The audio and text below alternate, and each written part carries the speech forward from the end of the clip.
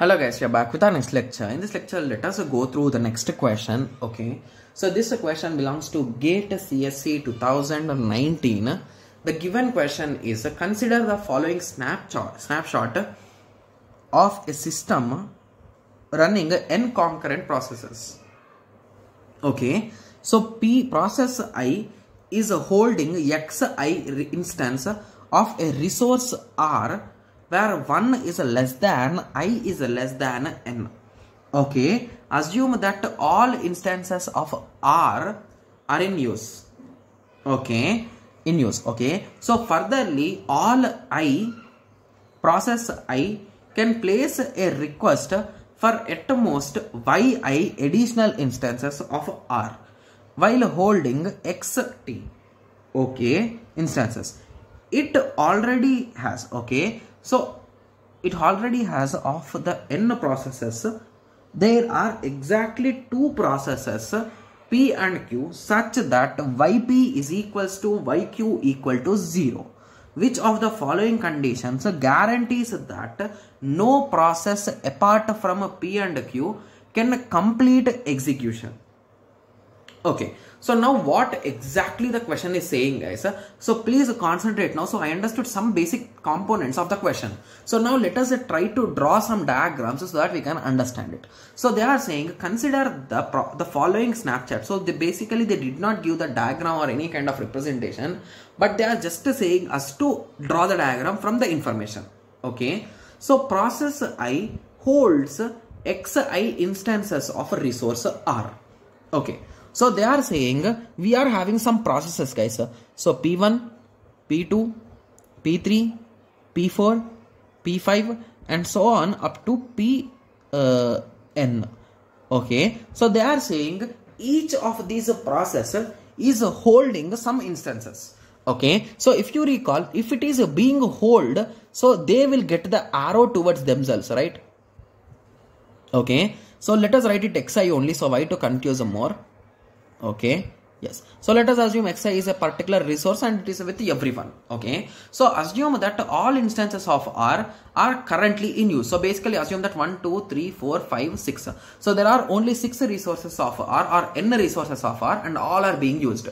Okay, further for all I processes, I can place a request of at most yi additional, guys. So this is requesting for yi items, this is requesting for yi items, this is requesting for yi items, this is requesting for yi items, this is requesting for yi items, this is also requesting for yi items.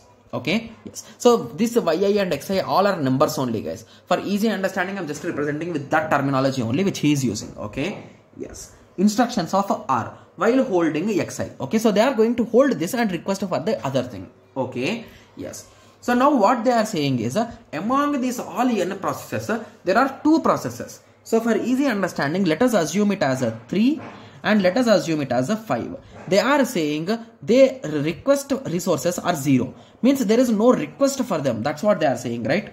Yes. Okay, so now what they are saying is which one of the following condition guarantees that no other process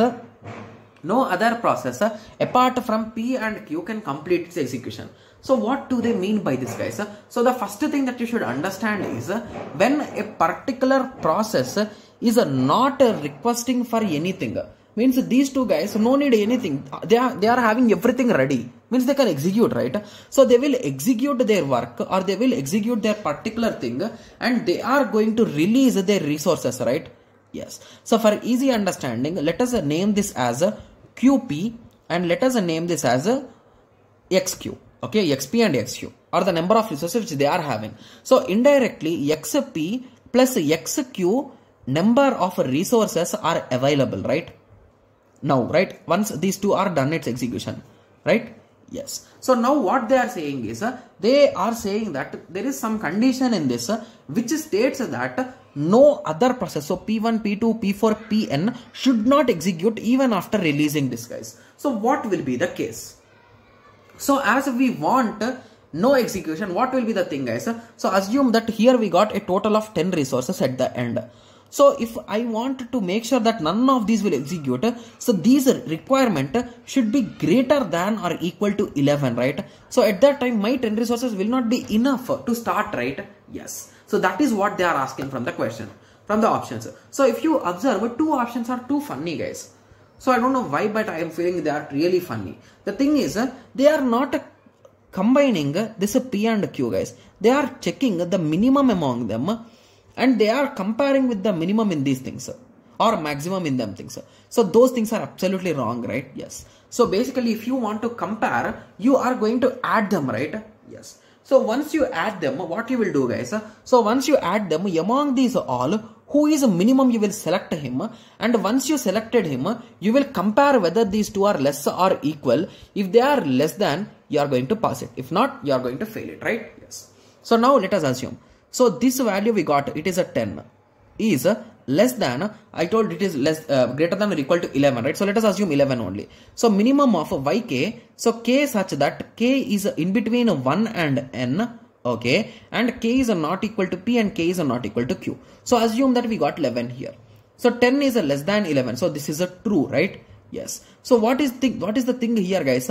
So it is a true means that condition will not be executed. So it is guaranteedly we are saying it cannot be executed, right? Yes. So A should be the most probable correct answer. Got it? Yes. So let us check option D also.